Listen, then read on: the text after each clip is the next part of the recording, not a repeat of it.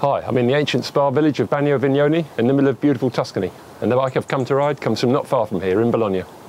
It's Ducati's Hyperstrada. Tuscany is not just beautiful and full of history, it's a fantastic place to ride a motorbike. But before you can ride on roads like this, you've got to get there. What Ducati have tried to do with the Hyperstrada is create a sensible bike for touring or even commuting, with some comfort and practicality. Ducati didn't make things easy for themselves because the basis for this bike is the Hypermotard, which must be one of the least sensible bikes in existence.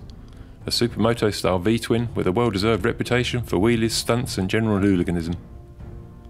Ducati's timing is good though, because the Hypermotard has just been updated with its first liquid-cooled engine, which the Hyperstrada shares. It's an 821cc, 8-valve Desmo unit that has long-stroke dimensions to boost performance at low revs. There are 3 riding modes, with Sport and the softer Touring giving the full 110 horsepower, and Urban a softer steel delivery to a lower limit of 75 horsepower. The Hyperstrada's new touring-friendly features include a taller windscreen, higher handlebars, longer mudguards, 2 12-volt power sockets and a wider seat, which is a bit lower than the Hypermotard's but still pretty high at 850mm. So the Hyperstrada feels a bit more like a normal street bike, but it still has that supermoto feeling that you're sitting so far forward that you're almost on the fuel tank. Some people seem to really dislike this riding position, but you do get used to it, and I didn't find the Ducati uncomfortable. It certainly is fun to ride, partly because that engine is fantastic. It's wonderfully responsive at low revs, really strong through the mid-range, and powerful and smooth when you're giving it some stick through the excellent 6-speed gearbox. With those 3 riding modes and a good traction control system, the V-twin is a refined engine, but it has a lovely raw edge to it. The Hyperstrada is more than quick enough to be exciting, with a top speed of about 130 miles an hour, and despite the screen and handguards you get enough wind blast to make the bike feel faster. Chassis performance is very good too. This Ducati uses the Hypermotard's tubular steel frame, but new front forks give 20mm less travel, which I preferred because the steering's slightly sharper.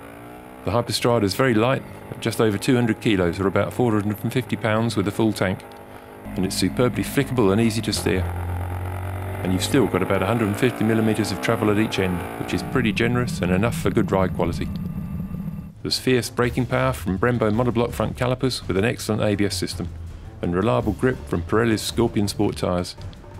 Occasional scrapes from the centre stand in bends made me think the rear suspension will be a bit too soft with the pillion on board, but at least the shock can quickly be firmed up using the remote preload adjuster. As a tourer, the Hyperstrada is not very big, so it'd be a bit cramped when 2 up in particular, but the seats seem comfortable and the pillion has a solid luggage rack to hold onto. The engine is respectably economical, so most riders will get at least 150 miles from a tankful.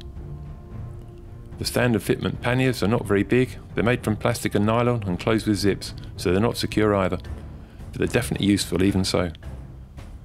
The mirrors aren't much good, but the handguards give useful weather protection, and the Hyperstrada even has a centre stand, which you can't say about many Ducatis.